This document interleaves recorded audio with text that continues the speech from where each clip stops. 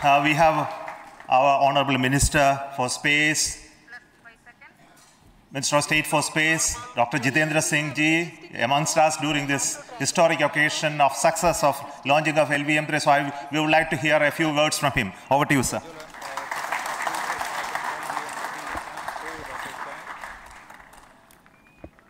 It is indeed a moment of glory for India and a moment of destiny for all of us over here at Sriharikota who are a part of the history in making. Thank you, Team ISRO, for making India proud.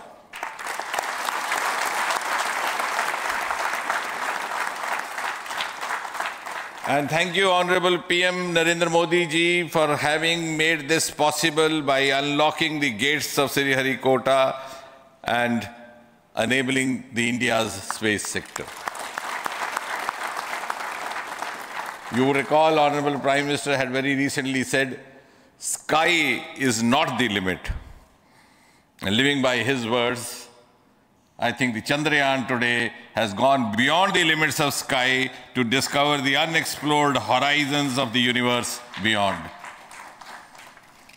Ladies and gentlemen, this day today, the 14th of July 2023, is also a day of vindication. Vindication of the dream that Vikram Sarabhai saw 6 decades ago.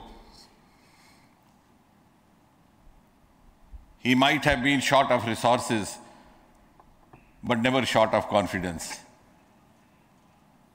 And when we see those pictures of a launcher vehicle being carried on the carriage of a bicycle, without any remorse, without any slightest embarrassment, that is because Vikram and his team had faith in themselves, faith in India's potential, faith in India's acumen. And today, here, we are vindicating and we are reiterating India's indigenous capabilities, living up to the ideal of Atmanirbhar Bharat.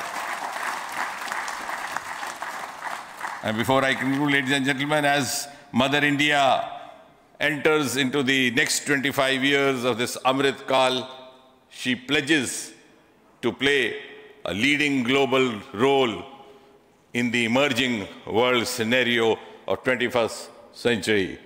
Thank you and congratulations once again.